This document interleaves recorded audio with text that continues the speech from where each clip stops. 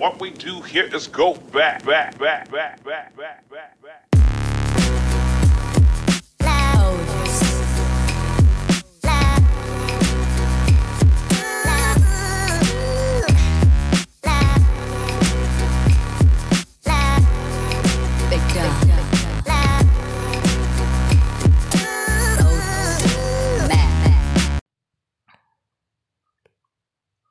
Hey guys, and welcome back.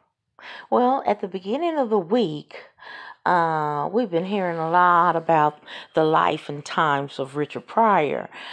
First, through the Quincy Jones interview at Vulture magazine, and also from Richard Pryor's widow, Jennifer Lee.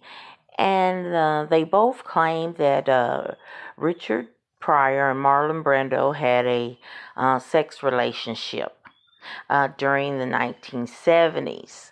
And Richard Pryor's ex-wife claimed that in his journals and the things that she told him, that he was bisexual and he had sex with a lot of other men in Hollywood.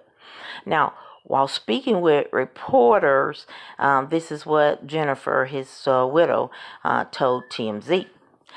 But now, however, according to his daughter, Rain Pryor, that just isn't true. Now, in an Instagram post, Rain said he did not have relations with Brando, and there were never trips to the South Pacific Oasis or love notes or romantic gifts.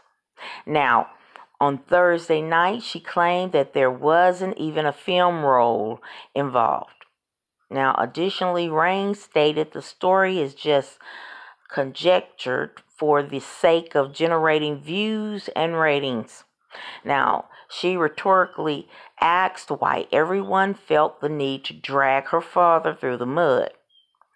Rain said, "We live in the age of fake news. It's real unless we disagree for the sake of our agendas."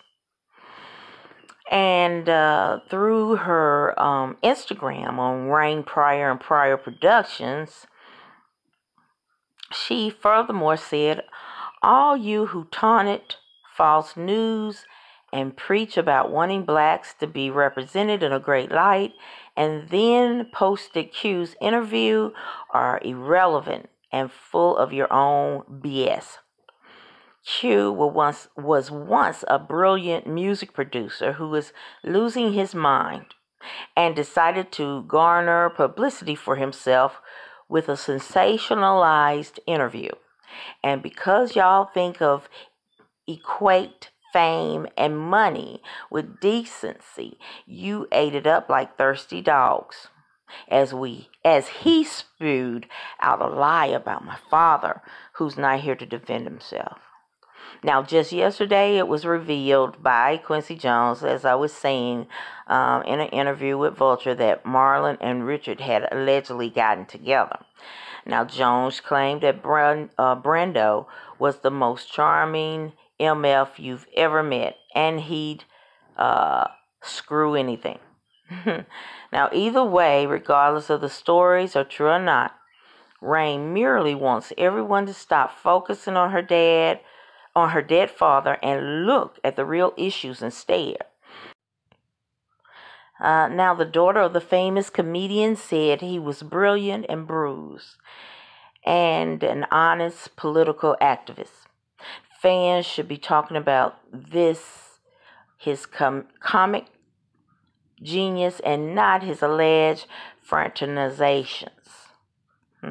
Now, during an interview with People magazine in 1973, Brandon admitted to having relationships with men. He stated it was something he was unashamed of, but the idea that he had gotten together with Jack Nicklaus was laughable.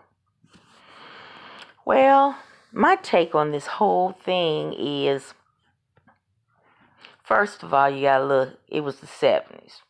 And in the 70s, they were doing some hard drugs. Having orgies and high off of everything from LSD to it was a wild time.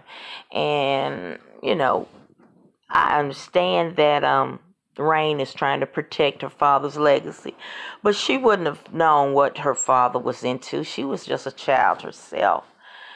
And then I do say that, but I will say one thing that I agree with Rain. You know, if he was bisexual, that's okay too. That was him. That wasn't all of him. I mean, who's to say if that's right or wrong? I mean, he still was a brilliant comedian. And, I kind of believe the story about the men because on the Netflix comedy special that they had, an old one on Richard Pryor when he was first starting out, he joked about, screwing men.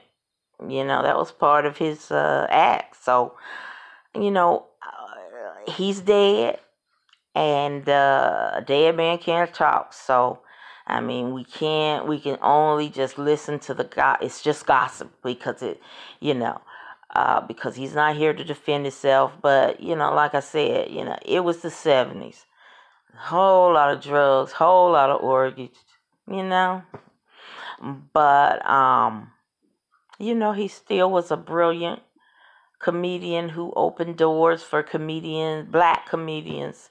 Now, if it had not been for Richard, the mainstream of black comedians today would not be here if it wasn't for Richard Pryor opening the doors for them. So, I agree with Rain. I mean, hey, let's not focus on who he had sex with. Let's just focus on the man.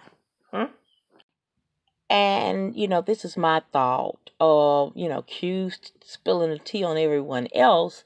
I mean, Q, how many men and who are the men that you screwed? I mean, what's your sin of choice? I mean, you just talking about da da da da da, and he screw anything and da da da da da, and then this old man talking about he got 22 girlfriends around her. Yeah, but yeah, Q, what did you do? I mean, what's your sin of choice? I tell you, when you're living in glass houses, don't throw no stones. Because I don't know if you remember, and I'm just going to say this and leave it alone, but at the time of Tupac's death, he was dating one of Q's daughters.